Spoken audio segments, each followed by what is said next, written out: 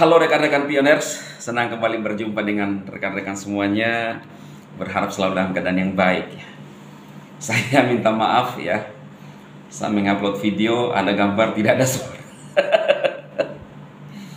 Saya baru setelah diupload saya cek, saya lihat komentar, ternyata komentarnya ada beberapa yang berkomentar tidak ada suara bang, ya.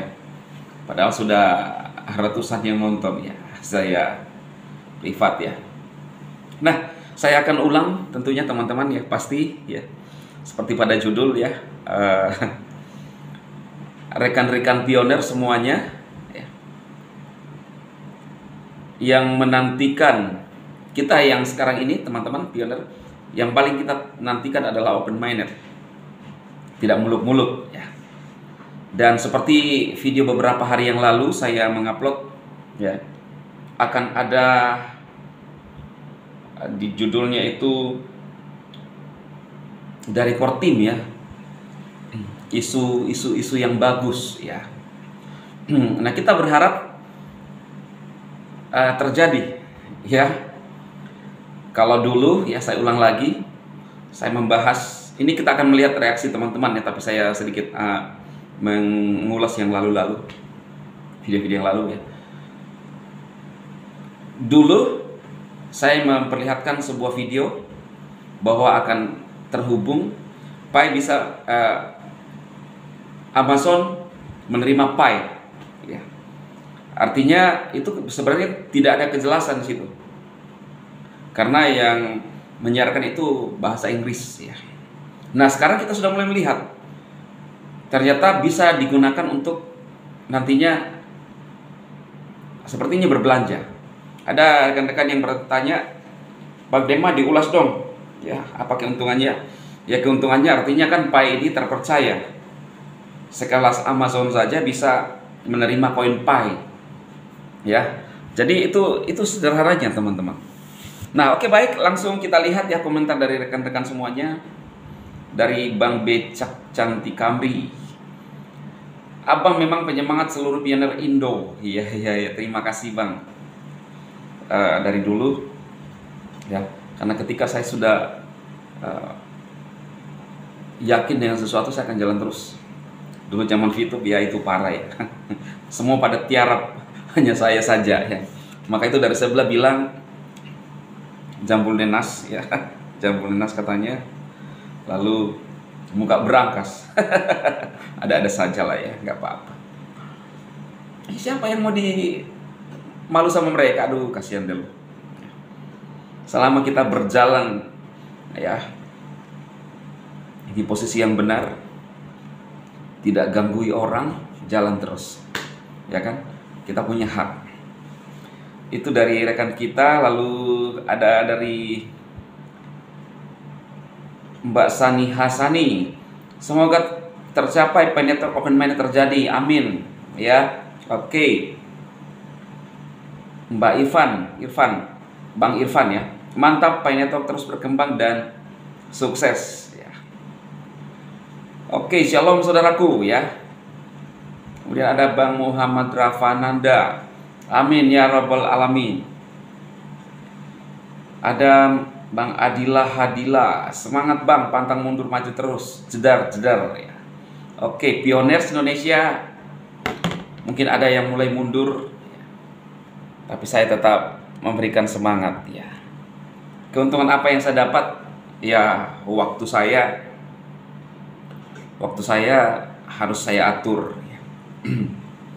Teman-teman, tapi memang dari dulu saya ingin membangun channel ini. Dan kita ini adalah pioner semua. Pioner artinya pendobrak. Teman-teman semua di pioner adalah pendobrak. Di saat orang lagi tidur, kita mendobrak, kita maju. Di saat kita nanti menikmati, orang gigit jari. Ya. Kemudian ada dari Bang Sergio Rama, ini konten yang selalu membuat semangat, lanjut bos. Oh, saya pikir pesannya kurang bagus ternyata. Terima kasih ya supportnya. Tetap semangat lah pasti. Kabar baik terus ya, baik untuk konten kreator. Bagi Pioners perlu yang real ya. Nah, ini informasi juga teman-teman, info-info yang saya terima di grup, di share. Bagi teman-teman yang mengharapkan, silahkan. Bagi yang tidak mengharapkan, minggir ya. Ini adalah channel saya. Tetap mensupport bagi orang-orang yang pingin hidupnya maju. Semangat Bang, dari Bang Yohanes Nalibur 27. Terima kasih Bang Yohanes. Bang Rahmat Mamat, semoga saja di Pak, semoga kabarnya tidak mengecewakan lagi. Jangan kecewa lah teman-teman ya. Kita sudah lihat progres Pi Network ya, testnet ekosistem. Kita masuk di dalam sebuah ruang, mengeksplor lewat pintu Pi browser. Lalu ada di sampingnya Picoin. Kita bisa menggunakan Picoin untuk melalang buana di Pi browser, ya kan? Dari Riki Duspa, Mbak Riki Duspa, mantap Bang Dema, terima kasih Mbak. Tetap semangat. Bang, semangat terus, saya ulta Agustus, semoga bulan ini bisa berhasil. Yes, iya.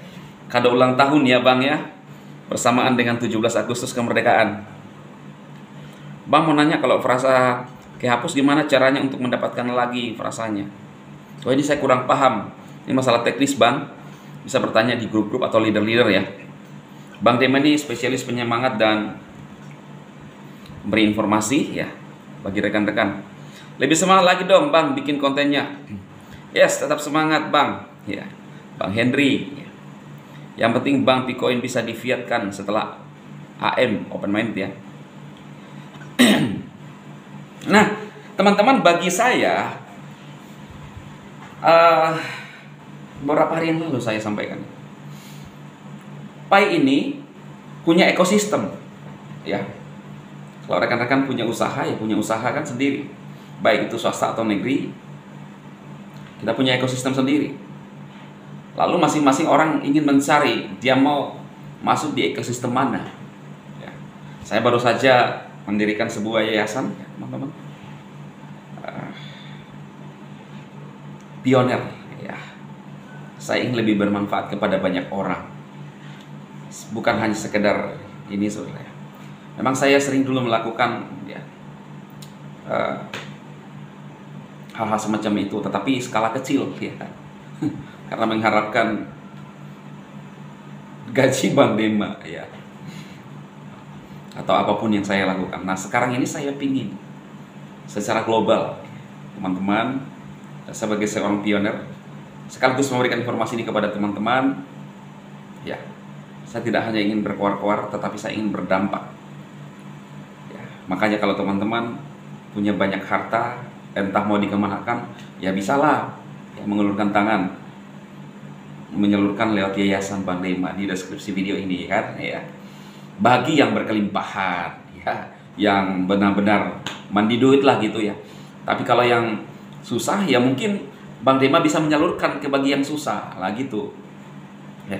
Jadi seperti itu teman-teman. Sama halnya ekosistem Pi dengan koin Pi, tanpa intervensi dari kerajaan atau dari republik, orang bisa melakukan. Tinggal kita, karena sekarang jadi melebihi marketplace ya, ini ekosistem yang dibangun melebihi marketplace karena dia saya lihat secara global. Itu arahnya kalau saya lihat teman-teman ya, arah. Jadi tetap semangat bagi Pioners, jangan kecewa. Progres yang dikerjakan Bang Nicholas, saya merinding teman-teman. Luar biasa Nicholas ini. Sama seperti Google Chrome, dia punya Pi browser ya, untuk mengeksplor segala sesuatunya. Mau melakukan transaksi, ada koin Pi. Ya kan? Mantap. Tetap semangat, jedar. Berharap ini ada suaranya ya. Jangan lupa subscribe channel Bang Dema teman-teman.